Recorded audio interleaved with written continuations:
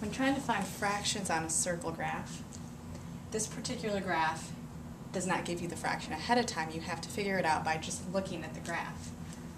Well, when you look at it, one jumps out, the basketball in this case, because it is half of the circle, so 1/2 of the students have voted for basketball as their favorite sport out of the 32 students that voted total, since 32 is the whole for what we're working with on this circle graph that is charted. Now look at it, here is half of my circle for basketball. Next I can look at baseball, that's the next biggest, and I can see if I continue this line across to have equal sections, it's now broken into fourths. And this is 1/4 out of those sections, so that's baseball down here. Last are the football and hockey that are the same size and the smallest. Well, if I continue this line, and then have to break these also into the same even sections, I now have 1, 2, 3, 4, 5, 6, 7, 8. And both football and hockey are each 1/8.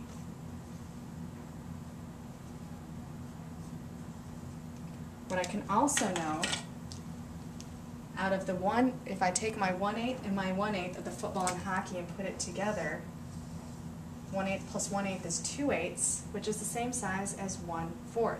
So 2/8 is the same as 1/4.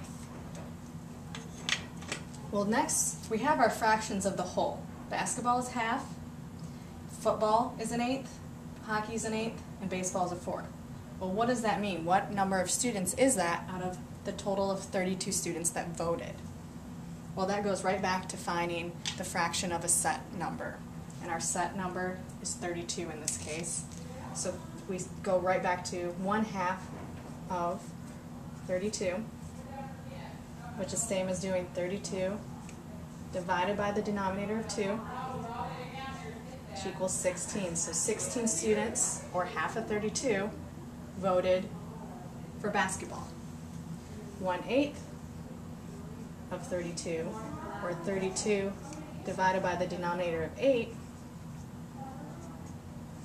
4 students voted for football, which means also for hockey because they're both 1/8. Last is 1/4 for baseball. So 1/4 of 32, or 32 divided by the denominator of 4 equals 8. 8 students voted for baseball.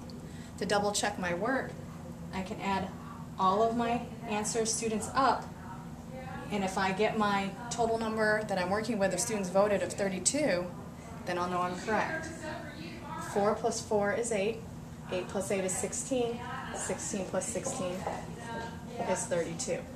So I know I got my correct total answer. For those of you that want to do the bonus question, and you can earn a Steck Buck tomorrow if you get this correct, Colin bought 48 baseball cards. He kept 5/8 of the cards and gave the rest to his friends. How many cards did Colin give to his friends? If you bring back the answer and show your work and get it correct, you'll earn a Steck Buck.